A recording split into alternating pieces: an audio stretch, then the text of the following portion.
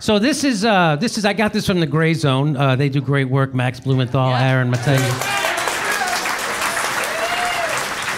They go, so at the far right, that guy on the far right in that picture is opposition leader Luis Fernando Camacho.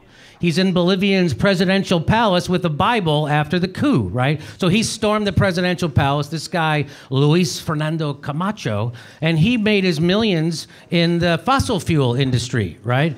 So yeah, keep that in because that's going to come, what? A millionaire fossil fuel guy is a revolutionary? I don't understand. Well, it'll be explained in a second.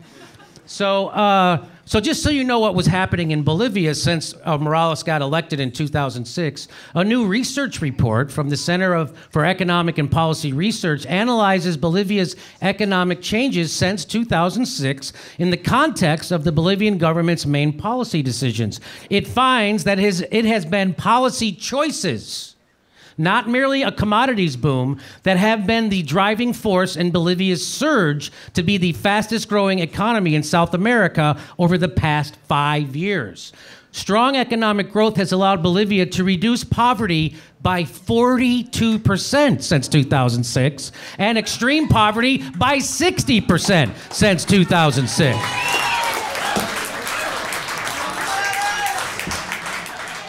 So you know that they can't let that shit. Especially since he turned his nose up at the IMF, right? So the International Monetary Fund, you know how they work, right? They go and they force loans on countries, and then they know you can't pay them back but the banker's got to get his money. So now you got to start selling off your public lands to the bank, and now so now everything gets privatized because the IMF just fucked you, and that's their MO. And so he put an end to that shit. Morales, notably, the Bolivian government ended 20 years of IMF agreements in 2006. Many of the policies responsible for Bolivia's economic success since 2006 were previously opposed by the IMF, including, most importantly, the renationalization of hydrocarbons. Oh, wait a minute. Oh, wait, that fucking guy. Oh, wait a minute. That millionaire on the right, he made his money in hydrocarbons. I wonder why he wants to have a coup. Oh, that's right, because Morales nationalized all the hydrocarbons. And so now the people own their own hydrocarbons, like the oil's in the ground in Bolivia, or the gas is in the ground in Bolivia, so it's the Bolivian people's. So, but then it was just a company's. Morales says, that's bullshit, it's our gas, and I'm gonna take the profit from that, and I'm gonna lessen poverty, and I'm gonna educate people, and I'm gonna give them health care, and I'm gonna give fucking housing, and I'm gonna build parks, and I'm gonna make it livable. And we're gonna have the best economy growing in 5 years of all. So that's what he did, and they can't have that shit. So Bolivia has shown that it is possible for a small, poor country in South America to make substantial economic and social progress with macroeconomic stability, solid income growth, and redistribution through a mix of state-led heterodox economic policies and markets. What's heterodox mean? Do you know? No. Fucking ha-ha.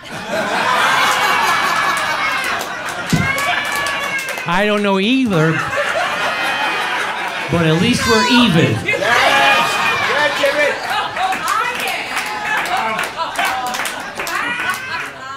Sounds dirty, right? Oh, he's giving it a heterodox. Oh, does it? MMT? Okay. Oh, I was hoping to get heterodox tonight. I thought he said DMT. I'm all for DMT. Okay. I'm up for that. So why is this happening? Why now? Well, there's the fossil fuel shit he took over, right? Bolivia is very rich. It is said that it has 70% of the essential material to make new batteries. We all know that there is a change in energy taking place in the world. Former Uruguayan President Jose Mujica said, right? So there's that, and then he was opening up their markets, capital markets, to China, which is a no-no, and he was going to give lithium to the Germans, and they can't have them. No, we got to have it. We got to have it, right? So the U.S. Agency for the International Development, the National Endowment for Democracy, it's called NED. Now, if you don't know who NED is, recently I got smeared by an online news site called Bellingcat. And they said that I took money from a pro-Assad group, and then later that year I said the gas attack was a false flag. So I did a little checking. on who Bellingcat was, and they're funded by the National Endowment for Democracy, which is the fucking U.S. State Department's regime change wing. It's called NED. So the government is literally funding guys to write smear pieces on other U.S. citizens who are telling the truth about war. So that's who so the U.S. Agency for International Development and the NED has long thrown millions of dollars at Bolivian opposition groups and NGOs, that stands for non-government organizations. So NED is funding these people that are sowing discord or revolution to overthrow the democratically elected socialist Morales, right? And they're doing destabilization efforts, including violent anti-government protests in Santa Cruz, which just happens to be where a civic committee leader and Christian zealot, Luis Fernando Camacho, is based. So the United States government is funding this guy, Luis Fernando Camacho, who's a millionaire because he wants to get his goddamn gas back. The United States want to get rid of a socialist so the Chinese doesn't have their capital markets invested there, and we get to keep the lithium. So that's what the fuck is going on in Bolivia. Just so if you weren't sure what's going on, that's what's going on. Now, they had an election. So they had an election. And 5 out of 6 polls predicted that Morales would win by 10 points. And now if you win by 10%, they do like 2 runoffs. There's the first one, and then if somebody wins by 10%, it's over. But if you don't, the top 2 have a runoff. Well, he won by more than 10%. And that's here it is. This guy says, eventually the official count was released. Morales won in the first round 47% to 36%. So it's over 10%, so they don't go to a second round of voting. So he's the president, and that's it, right? If you had been watching the polls before the election, 5 out of 6 of them predicted the same result. Where to have a fraud that matches up with the polls, right? So there's no fraud, right? So this guy, we did the fraud. No, they admitted the fraud. Who did? Okay, hold on. That did not happen, but hang on. That did not happen. How serious is this situation now? People are using words like... So this guy who wrote that report I just quoted from went on the BBC. Watch this. How serious is this situation now? People are using words like coup. Are we really there yet? Well, I don't know, when the army tells the president, hey, why don't you pack your shit, get the fuck out of here. I think we're there yet. Well, I think it is serious. I think the opposition, or the leadership at least, is trying to overthrow the government. And, near majority, 47% of the people voted for the president, which was over 10 points more than the next runner-up. And so he won. But those results, sorry to interrupt straight away, but those results are exactly what's disputed. Do you have faith in those results? Yes. Well, if you notice, you can read, dozens, hundreds of articles since October 20th on the web and on this election, and not one presents even one shred of evidence that the election was in doubt, stolen, or anything else. And so this is very bad. I think it was very bad decision on the part of the Organization of American States. They put one sentence into their press release after the election without any evidence whatsoever, implying that there was something wrong with the result. And so that was picked up by most of the media, but you can look at any website for any major news organization in the world, and no one has yet presented any evidence, and that's because there isn't any. I mean, you don't even need a statistical analysis. We did one, which you can see at CEPR.net, but you can just look at the numbers from the election, and there's nothing that indicates anything was wrong. Okay, well, given that, why are so many people out on the streets now then, do you think? Well, you had a lot of people in 2009 on the streets tried to overthrow the government then. And so you do have an opposition that wants to get rid of this government, and they've used violence in the past. And so it's not that surprising. But I think the media has played a huge role by simply repeating over and over again this allegation, which is really nothing at this point more than an unfounded conspiracy theory, because there's nothing to indicate that there's something wrong with the result. And the Organization of American States is there now conducting an audit, and the opposition refuses even to accept that because they want to get rid of the government. What about... Okay, so there you go. So that is what's happening in Bolivia. There is never any evidence. There's no experts, but the media is reporting it over and over. That is true. The media is reporting over and over that there were irregularities. Turns out there weren't any. In fact, he went on Democracy Now! And he said this. Preliminary report, and there's really nothing in this latest so-called preliminary audit that shows that there was any fraud in this election, but it was repeated over and over again in all the media, and so it became kind of true. And, you know, if you look at the media, you don't see anybody, you don't see any experts, for example, saying that there was something wrong with the vote count. It's really just that OAS observation mission, which was under a lot of pressure, of course, from Senator Rubio and the Trump administration. So the OAS is the Organization of American States, right? And so they're funded by the United States, right? And so they've been pressured to say this shit. So, and they're saying it, right? So they're the only ones saying that there was irregularities in the vote count. There weren't irregularities. They have no evidence. There's no proof. Nobody showed any. Here we go.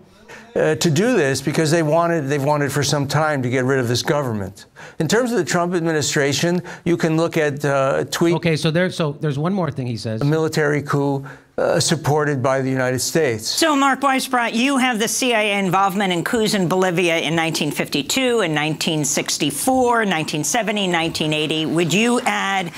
Ooh, that's that's nice. 2019 to that list? I would add it to the list. I mean, we don't have the hard evidence of what they did. You know, it's not like 2009 in Honduras where Hillary Clinton wrote in her memoirs that she worked in the OAS, too, to prevent the elected president, who you've had on this show, from coming back to the country and to the presidency. But I think we'll probably find out more later, but it is very obvious that they... Okay, so there you go. So that's what James Carville? What about him? Oh, Bolivia? Really? Yeah, he ran the campaign for one of the presidents. For one of the right-wing presidents? Yeah. No shit. All right, see, this is what I'm talking about. I will look into that. So here... You know, maybe it's all the fucking Constitution buildings and Liberty Bells and shit. You guys take this shit a little too seriously.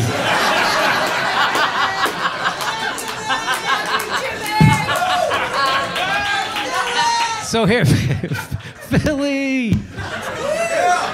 So here is how CBS reported this. You ready? Bolivian President Evo Morales has resigned. Morales announced he was stepping down Sunday afternoon after the military asked him to leave office. Yeah, they asked, hey, would you, hey, by the way, I forgot one more thing. Would you mind stepping down? Would you mind, I'm from the military, which I forgot to ask. It's a beautiful house you have. Would you step down? Look, we'll help you pack. I'll even get you an Airbnb in Mexico. No hard feelings.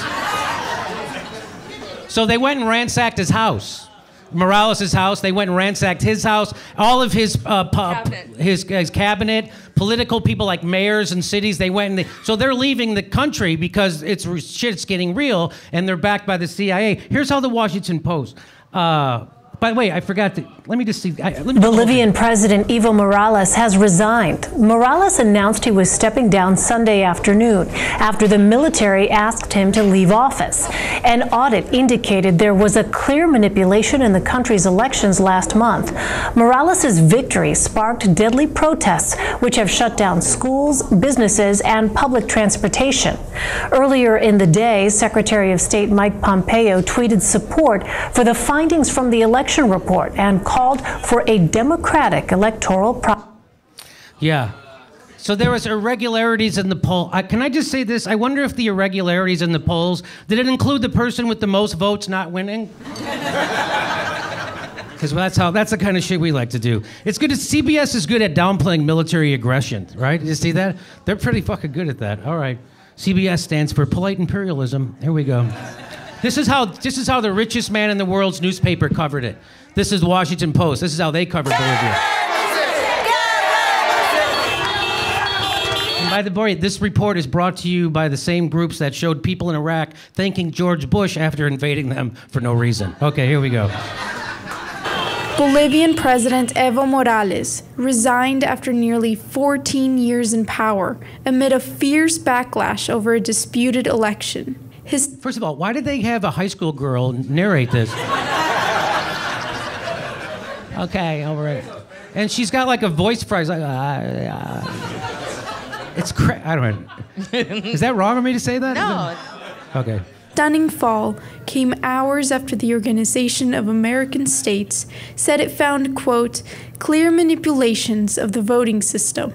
But they, again, offered no evidence. There's no experts to back it up, no nothing. And Washington Post just repeats it. So you see what I'm saying when I say that, or when everybody said, the traditional mainstream establishment corporate media are just stenographers for the State Department. And that's why we're in 7 wars and nobody even fucking knows about it.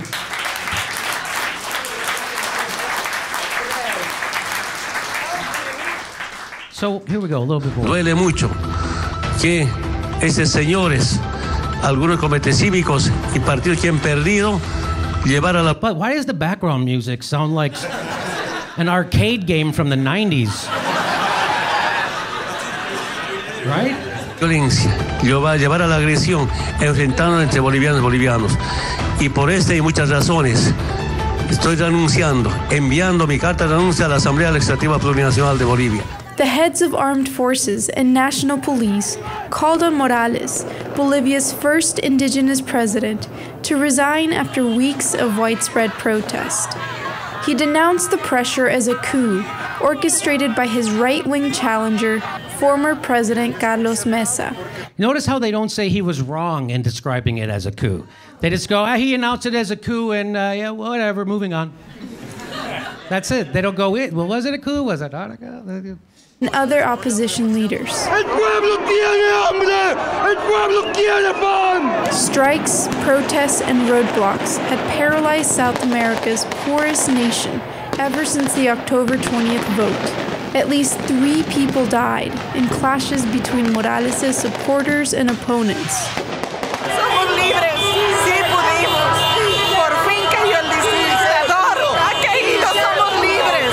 Ahora podemos decir que el pueblo está más unido que nunca.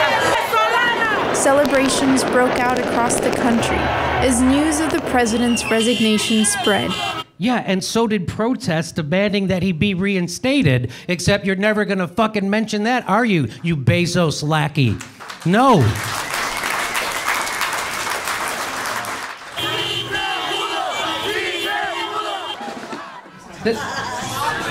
Yep. That's right. That report is so slanted you could build a skateboard ramp on it. So this guy caught this, Alex Rubenstein. So there was a pro-Bolivia coup demonstrators in Washington, D.C., and they're waving the U.S. flag, shouting, "Thank you, USA," outside the White House. So they're just kind of like, hey, that's right, you guys, I know you fucking helped us, thank you very much. Their party, by the way, got 4% on October 20th, but they had the Bolivian SWAT team on their side. So that's how you get to overthrow a democratically elected government. And this is like how Guaido in Venezuela, his political party is the 6th most popular in Venezuela, but since it gets most of the funding from USAID, they were chosen as the coup figureheads because they are the most reliable proxies. And that's what's happening in Bolivia. So this guy he writes, he's an editor at The Atlantic, right? So you think that they're smart and whatever, and this guy says, no, Evo Morales' resignation is not a coup. It is one of the few big victories for democracy has won in recent years. Both leftist dictators. First of all, what is a leftist dictator? This guy's a dictator. He's giving me healthcare, education, clean water, and a living wage, the fucking asshole. What are you gonna do next? Give me housing? I hate these leftist dictators. I don't think that's a thing. I don't think that's a thing. So that guy writes, so I retweeted that and said, this is straight up State Department propaganda, and it gets printed in The Atlantic. They're the ones always warning us of the dangers of Trump lying and Russians manipulating our brains through memes. Hashtag Operation Mockingbird, motherfucker, still going on. And you know what?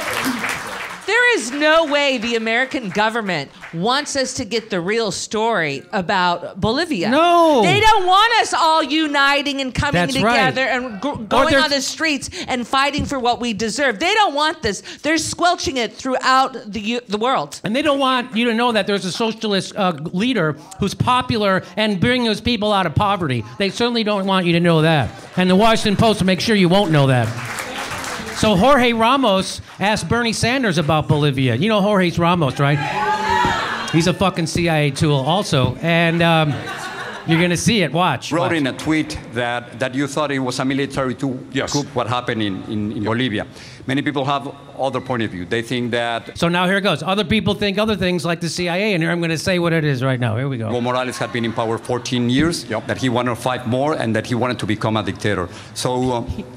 He wanted to become a dictator. And how did he do it? By winning elections.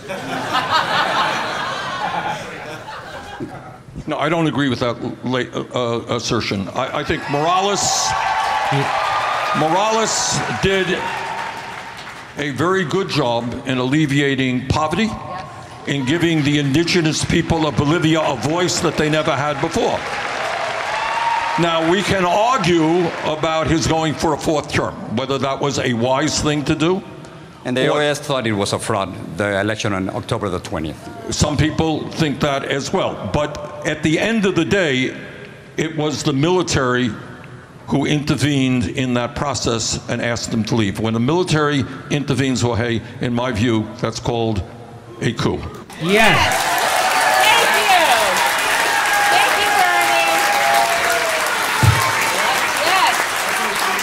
Attaboy, Bernie.